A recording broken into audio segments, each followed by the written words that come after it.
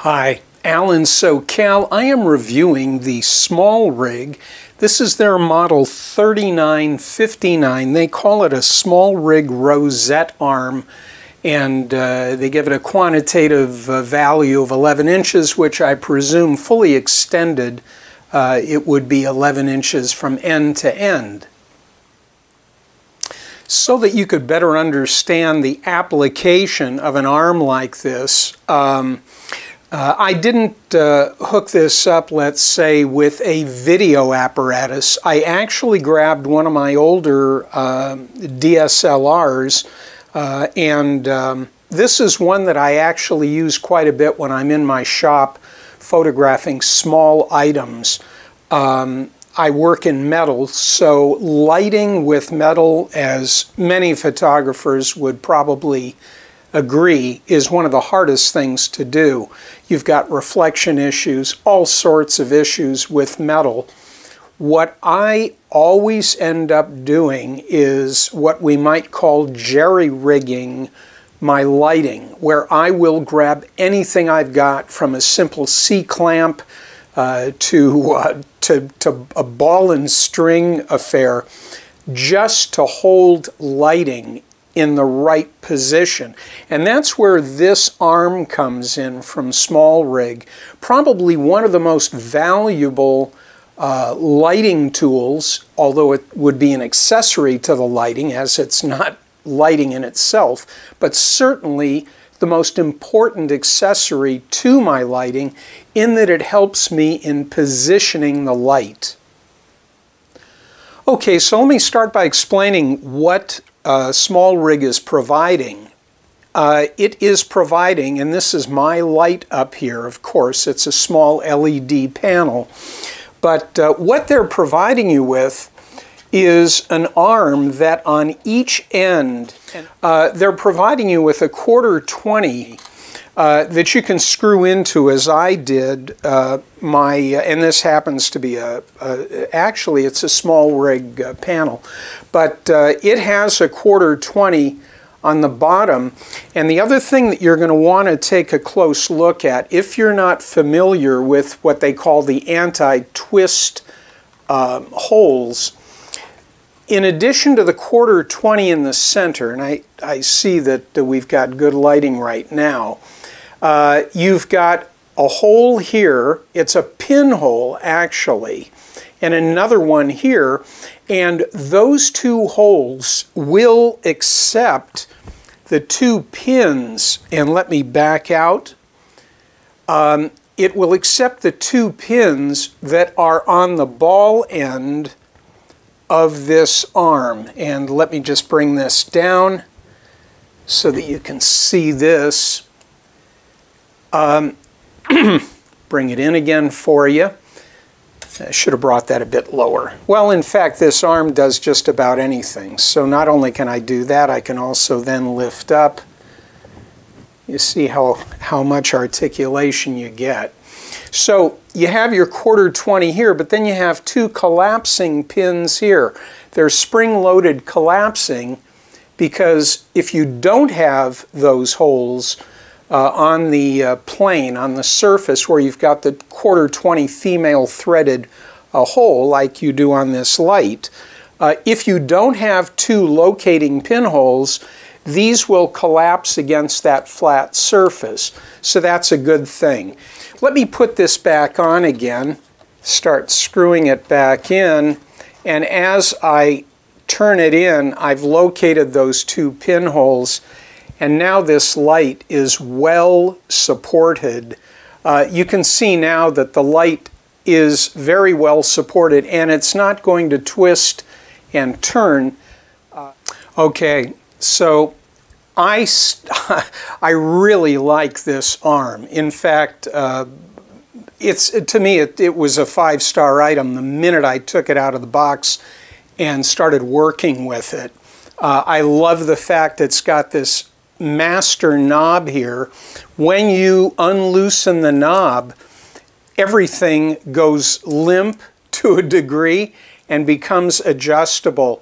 Where the two arms come together, there's a ratchet type connection right here so that you can rotate these 360 degrees.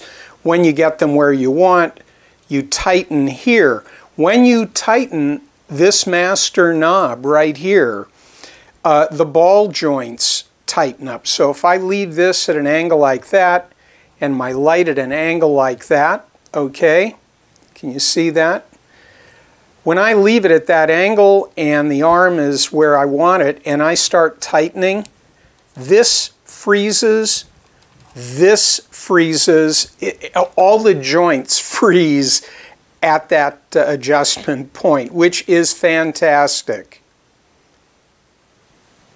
Okay, here's where you might have a problem. When I decided I was going to use the arm to go on top of my DSLR, I thought, well, I'll just go into the cold shoe, hot shoe. Up here, it's the hot shoe. But you can't do that because on each end you've got 1/4-20. You can't go to 1/4-20 into the shoe. So what I immediately did without having the adapter that I wanted, and I'll show you that adapter, I thought, okay, how do I go from shoe to a female 1/4-20 such that this can screw in? Well, typically when you've got to go female to a male, which exists, you get what's called a coupler. And here is a very standard hardware item. This is a 1/4-20 coupling nut. It's about 1 inch long, okay? This is not, by the way, the solution I'm going to keep. I actually ordered through Amazon a formal adapter which will take you from a shoe, a cold shoe, hot shoe, to a female 1/4-20, where you can then screw this arm in and tighten it like so. I'm doing this with one hand, obviously. I now have converted the male 1/4-20 to a female using the coupler, right? Well, that's not the end of it. Then what I did, because I've got a huge toolbox of accessories that I've collected over the years, and I found a small ball mount, okay? So let me bring it in a bit so you can see this. I'm going to put the arm down. First thing I did is I took my ball mount, and this is a very modest ball mount. It's not one of the best, but it's good for a demo. I've got my shoe at the bottom, and I've got a 1/4-20 up here. So I push in, and now I've got the ball mount. I tighten the ball mount down. I now have a 1/4-20 up here. I've got my locking disc here. Now, because I've added the 1/4-20 coupler, I can then screw in, and I don't want to leave it this way because there's a lot of weight leverage at this angle. And this arm, by the way, is rated for about 6 pounds, 3 kilograms. But when you're at an angle like this with all that weight in the camera. Well, anyway, what I want to show you is the end result. Here's the coupler, the extra one. I bought 2 of them today at the hardware store.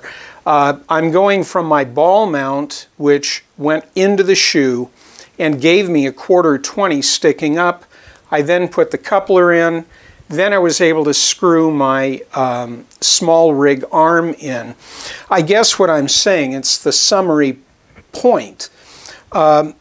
It would have been really nice, and maybe I missed it somewhere. It would have been nice had SMALLRIG included the adapter, which I ordered on Amazon. So you can get the adapter. It will do all of this without creating this extra length. And this extra length is not well supported. Again, I wanted to show this to you today in the video, and that's why I did that. So that's really the only issue I had with not so much the arm, but with the way they configured the item. I wish they had put that adapter in or made it easily available. The huge value with this arm item is that it is so adjustable. Well worth the investment, and if you're like me and you're going from video to photo, I do a lot of still work supporting what I do. This kind of an accessory item it's just fantastic. And again, I was very, very impressed with the fact that the single knob, once you get everything, if I come up with some strange configuration here, once I get what I want, when I turn this single knob, I've locked in my results and my solution.